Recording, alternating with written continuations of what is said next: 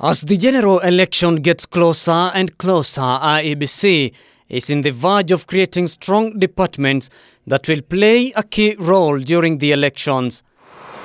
New appointments have been announced by the Independent Electoral and Boundaries Commission Chairman Wafula Chebukati. Among the appointed include Ruth Kalundu, who will serve as Deputy Commission Secretary Operations. Michael Ouma will serve as the new director in the Department of ICT, while the Commission has further appointed Crispin Otieno as the Director of Legal Services. Ruth Kalundu previously worked as IEBC Regional Election Coordinator from 2010 to 2017 and later as Siaya County Election Manager. She has 12 years experience in management of elections.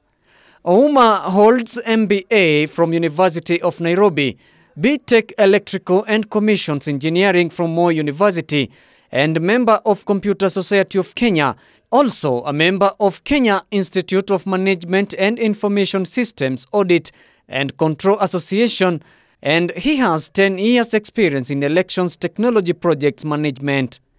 And on his part, Crispin Otieno is an advocate of the High Court with 18 years of post-admission experience.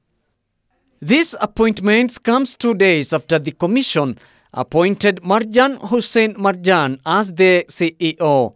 Before his appointment, Marjan held the position in an acting capacity since April 2019.